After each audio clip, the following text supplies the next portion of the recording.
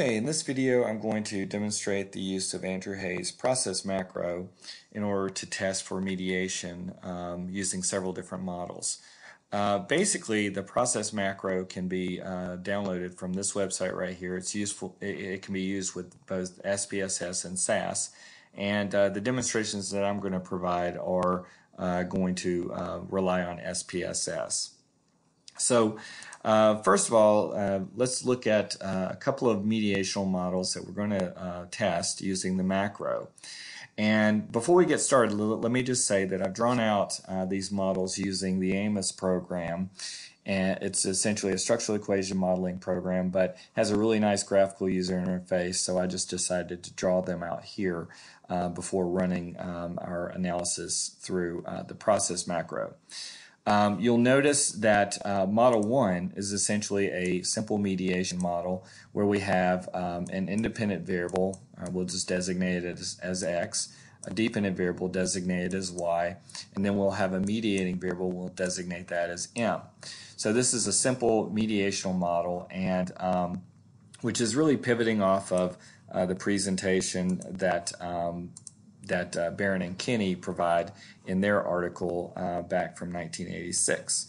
And I'm going to kind of pivot off just a little bit of their article just to kind of highlight different components of the mediation model. And then really from there we can sort of add on and extend the simple model into more complex models. And so I'm going to show you the simple mediation model using process, and then pivot off of that and go into a couple of other possible models. So within the context of a mediation model, you'll see we have three manifest variables or observed variables.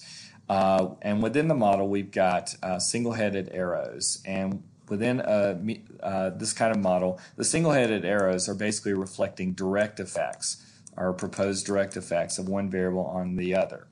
So in this particular case, we've got a demonstration where I'm going to use, we're going to assume that we have student level data, and we're going to look at students' mastery goals in relation to their levels of achievement, and whether or not the effects of mastery goals on achievement are mediated through their levels of interest.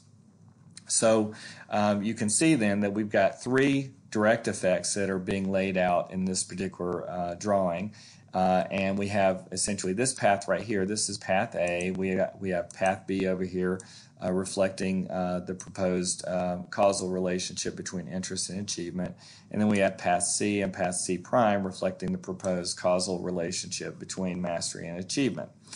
So those three are direct effects within the model.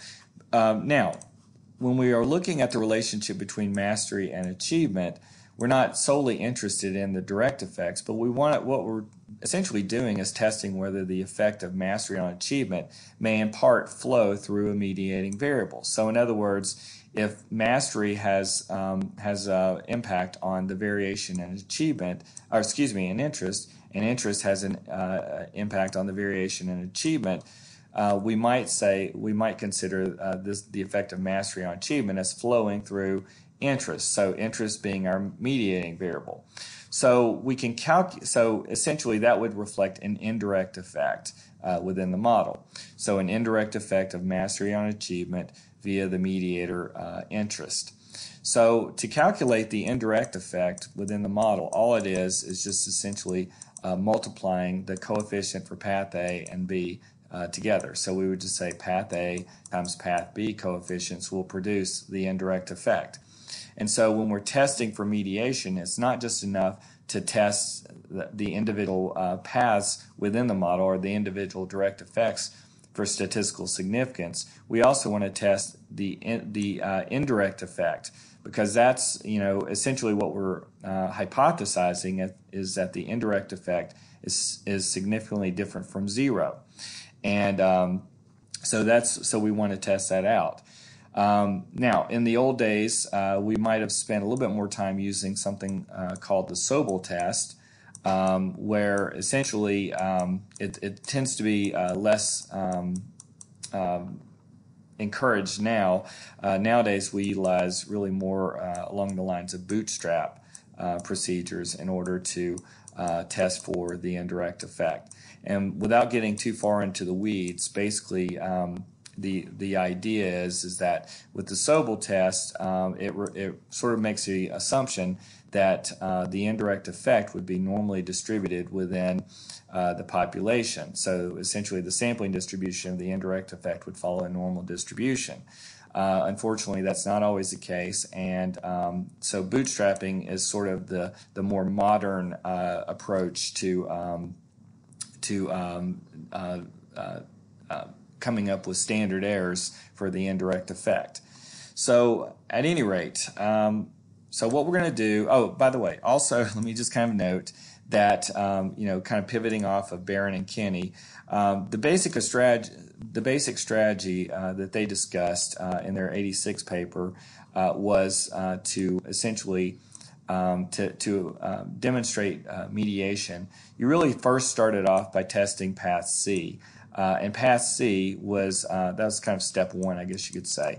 And path C just basically is computed by regressing the dependent variable achieve onto the independent variable mastery. And so what they basically argued is that at a minimum, mastery and achieve ought to exhibit a significant relationship.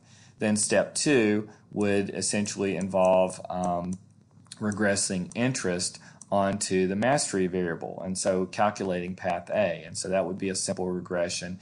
And if that was significant, that would be kind of condition 2 met. And then the step 3 would be a multiple regression where you're regressing path B onto, achieve onto both interest and mastery, so essentially carrying out a multiple regression, and you would be computing path B and path C prime. C prime would essentially be the direct effect of mastery on achievement controlling for interest. Path B is the direct effect of interest on achievement controlling for mastery. And so if path B was statistically significant, then that would be evidence of a mediational effect that's taking place. Really, that issue of the zero-order relationship indicating statistical significance is, as a requirement, is really kind of downplayed nowadays because there are situations where you can have essentially a zero relationship between the independent variable and the dependent variable, and still have evidence of mediation. So I'm not going to go really into the weeds on that, just letting you know that that condition is really much more tenuous and nuanced than kind of the original presentation. But at any rate, let's run a basic simple mediational model using the process macro. So I'm going to go into SPSS here. I've got my variables of interest. And so I've got achieve, mastery, and interest. So what I'm going to do is go to analyze and go to regression, go to process. So remember that you've got to download the macro first and install it for you to be able to run your analysis. So I'm going to click on process, and I've already kind of set it up, but I'll reset it and show you kind of the steps. So I'm going to put achieve in the dependent box, or the Y variable box. Mastery will go in the X variable box, and interest will go in this box for mediator. Where it says model number, essentially right here you've got there are a number of templates associated with the macro, and these are actually demonstrated in the book that you see right here, Introduction to Mediation, Moderation, and Conditional Process Analysis. And by the way, it's a great book, so I would totally recommend you consider getting it if you're interested in modeling data using mediation and moderation. So with Model 4, what we have right here is the basic triangle that I was showing you. This is a conceptual diagram with X predicting Y, and the influence of X on Y is flowing in part through the mediator. So, and when the use of the term in part is reflected in the idea that we still also have a direct effect that's reflected in this arrow right here. So, if this relationship right here, the kind of the C prime was 0, and the indirect effect was statistically significant, and that would indicate that we have full mediation. But if this C prime path was significant along with the indirect effect, then that would be evidence of partial mediation. So at any rate, we also have the statistical diagram down here that Hayes lays out as well. And so this is just reflecting the idea that we have X predicting the mediator, and this is the prediction error, and then X and the mediator predicting Y, and there's a prediction error here. So we're going to use model 4 to run our analysis. So I'm going to click on model number and go down to 4. Now you'll see that the default confidence interval is a 95%, and we also have a default 5,000 bootstrap samples. So this is how we're going to generate the standard error and ultimately form the confidence intervals around the sample estimate of the indirect effect. So in this case, what we'll do is we'll click on OK, and you'll see it takes a couple of seconds for the program to run, but here we go. We have our outcome variable, interest. So this is essentially reflecting the relationship between mastery and interest. So that's essentially path A.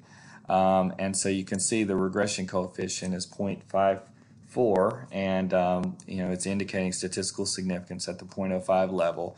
So path A is statistically significant. So in other words, our data are consistent with the notion that mastery exerts a predictive effect on interest. Then we have our outcome variable being achieved, and so this is the multiple regression component that I was telling you about within Barron and Kinney's discussion. And so we've got mastery and interest. So essentially this coefficient right here is the direct effect. So that's C prime path that I was telling you about. Then we also have path B right here, which is this one here. So you can see that essentially our C prime path, the direct effect of mastery on achievement, is statistically significant, and path B is statistically significant as well. So we have some evidence or some consistency with the idea that we have a mediational relationship or a mediated relationship. But let's go down a little further because we want to test out the indirect effect. So the indirect effect is, you'll see down here, it says indirect effect of X on Y. We have the effect right here. There's the bootstrap standard error. And so you can see the indirect effect is positive. So that's indicating that we have a positive indirect effect of mastery on achieve via the mediator interest. So this is the mediator right here. And what we have are the confidence intervals. So this is the 95% confidence interval for the effect of mastery on, or the indirect effect of mastery on achieve. And so the null hypothesis is that the indirect effect is equal to 0. So if the indirect effect of the null hypothesis, if it falls between the lower and the upper bound, then we would maintain the null hypothesis and infer that the indirect effect is essentially 0 within the population.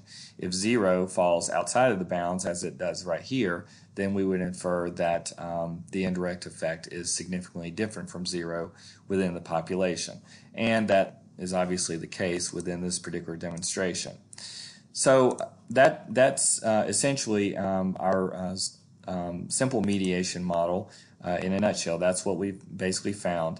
Now we can also test another model where we have mediation through multiple mediators, and we can still use the model 4 template in process. Now what we're going to do is I'm going to add in anxiety as a second mediator. So we still have interest, we have anxiety, and both of these are serving as mediators. And so we could obviously continue to add in mediators between mastery and achievement. It's just that now we've got two indirect effects that would be reflected. We have essentially the indirect effect of mastery on achievement through interest, and then also through anxiety. And we still have the direct effect right here. So what we'll do in this particular case is I'm going to go to the program again, go to Analyze Regression, and go down to Process.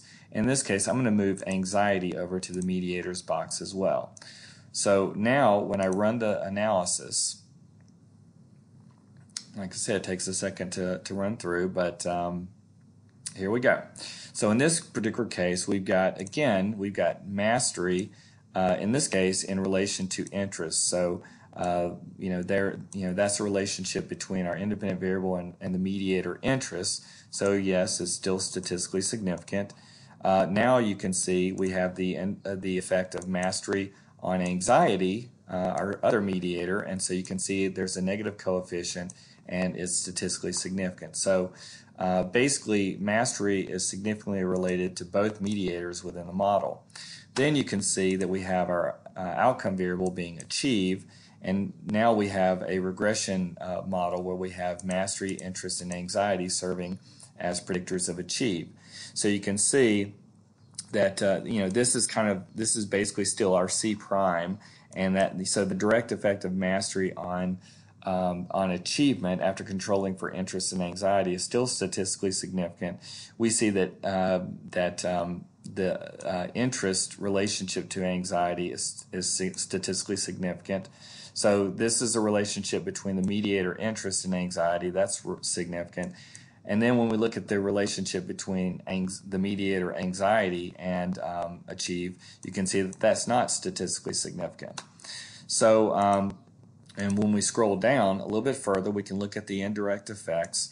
And right here you can see that we have the indirect effect of mastery on achievement flowing through the interest variable. It's still positive. There's again our bootstrap standard error, and when we look at look to see if the null value of 0 falls between the lower and the upper bound, we see that the indirect effect of mastery on achievement via interest is statistically significant. But when we look at it with respect to anxiety, this is our coefficient here, and you can see that 0 falls between the lower bound of negative 0.0199 and the upper bound of 0.0534. So basically, within our model, we have evidence that first of all, we have a significant indirect effect of mastery on achievement via the interest variable, but not the anxiety variable, and we still have a statistically significant direct effect of mastery on achievement. So basically, within the second model right here, this is essentially mediation involving multiple mediators, and it turns out that only this route is statistically significant, and we still have the direct route here. So we essentially have kind of a partial mediation model where the mediation is occurring through interest. You might also refer to this as parallel mediation.